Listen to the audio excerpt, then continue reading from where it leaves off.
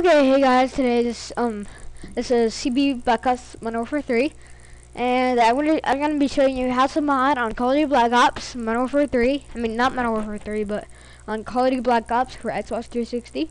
I'm gonna show you how to mod. Before I do this, you're gonna delete the title update and never install it again unless you don't want to mod it anymore. Okay?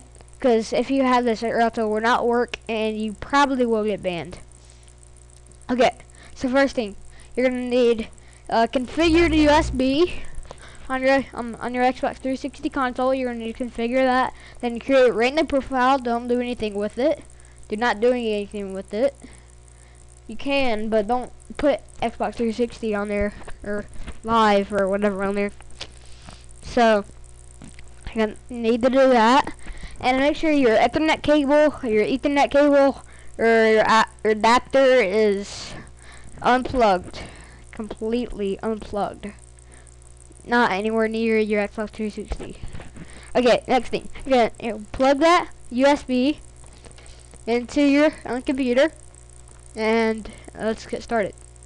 So first, what you're gonna need to do is just don't use these.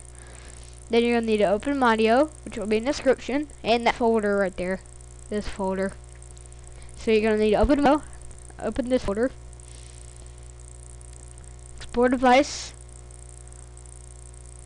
file, open close drive, click on content, and well, no, hold on. Okay, that's another one I was using mod. Okay, you're gonna go to mod profile, open that folder on this screen. Then you're going to drag this over. Then you're going to click on content again, and it'll be there. It's going to be there. Then you're going to open the profile name. You're going to open that. Open profile storage. Open profiles. You're going to see the ID. And if you open a mod for a K or F, you're going to see this right here. Can't open it. So you're going to drag it over, override it, and then you're done.